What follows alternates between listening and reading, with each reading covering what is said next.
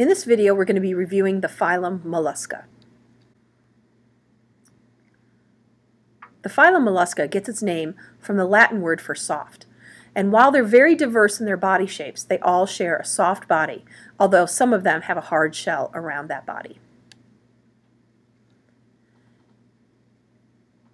Examples of the phylum Mollusca include the snails, slugs, clams, octopus, squid, chitons, and even other forms like the nautilus and cuttlefish. The phylum Mollusca is extremely diverse. While there isn't a typical mollusk, most share a shell, all share a mantle, gills, a foot, many have a radula, and many have a head. The shell produced by many mollusks is made of calcium carbonate.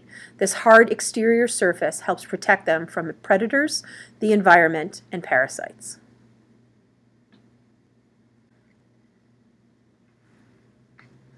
The mantle is a layer of tissue that secretes the shell in the snails and clams. In the octopus and the squid, it forms the main part of the body that looks like a tube. Here are two images showing the mantle in a diagram form on the right, which is yellow, and then you can see in the lower left the beautifully colored mantle of the giant clam that is found in tropical regions. Feathery gills are an important respiratory structure in the mollusks. Here you can see the feathery gills in a clam, and then here are the feathery gills found in squid and octopus. Many mollusks also have a foot. This fleshy structure is important for locomotion.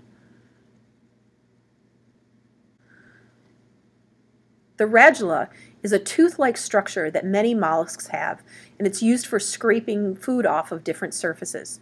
The rough texture is able to scrape effectively.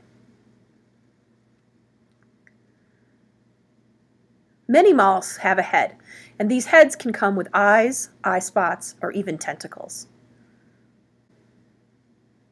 In terms of ecological roles, they fill many different niches. Some are herbivores, predators, scavengers, or even filter feeders. In terms of habitats, they're found on terrestrial as well as aquatic environments, both marine and freshwater.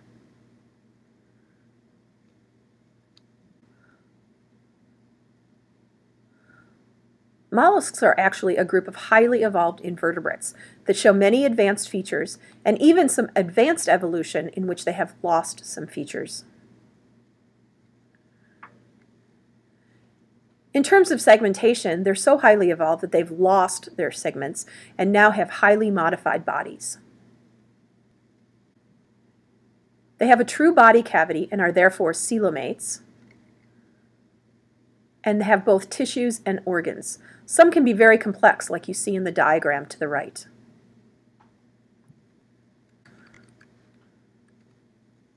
In terms of body symmetry, they are bilaterally symmetrical, and many groups have a specific head region, and therefore have cephalization.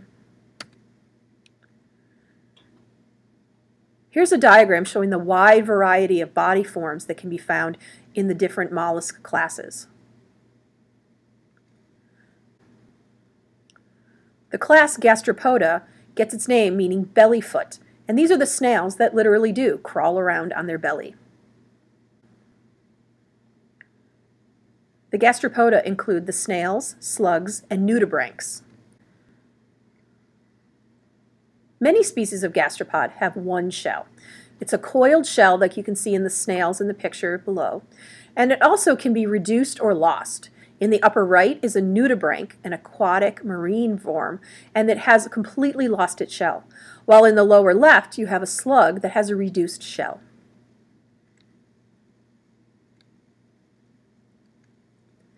In terms of a foot, they have a very large foot that's used for locomotion around in the environment.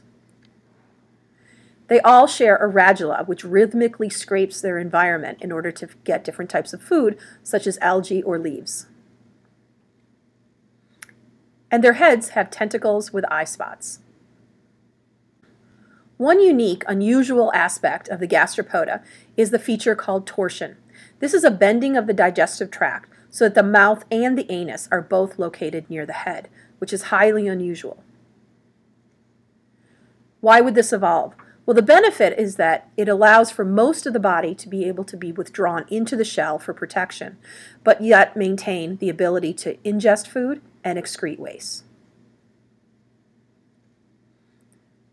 A second class is called the polyplacophora, meaning many plates, and these are the chitons that are found in marine environments. The polyplacophora have 8 plates in their shell.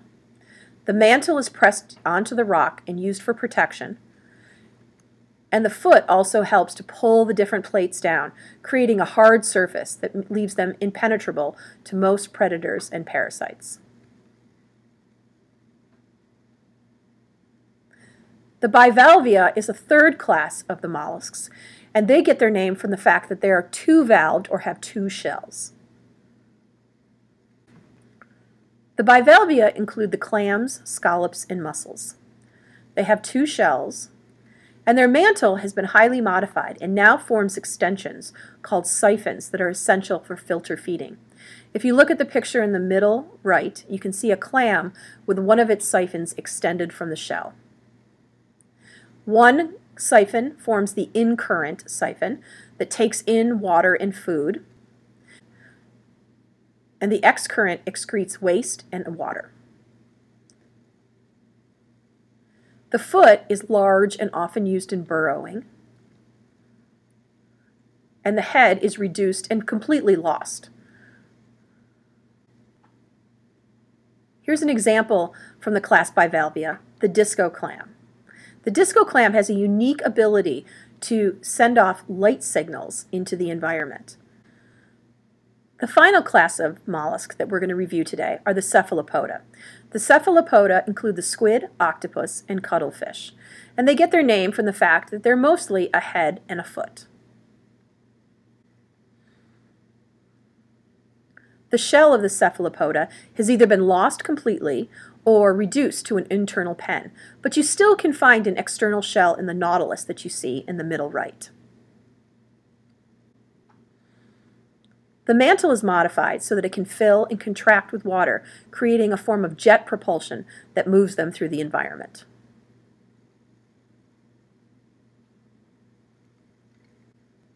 Here you can see the cephalopods' amazing ability to change not only shape, but color as well as texture in the environment.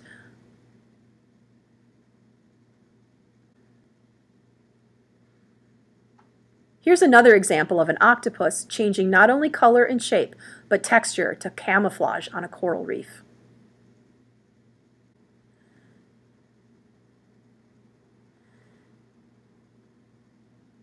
And here, yet again, we can see the changing shape, color, and texture of an octopus camouflaging itself on a chunk of coral with algae. Color-changing squid, cuttlefish, and octopus are the stars of this famous TED Talk by David Gallo. Another aspect of the cephalopoda is that their radula has become highly modified to form a beak.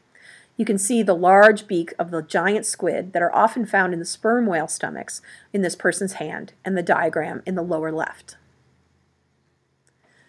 The head now is large, contains eyes and tentacles that surround a mouth, and includes a large brain.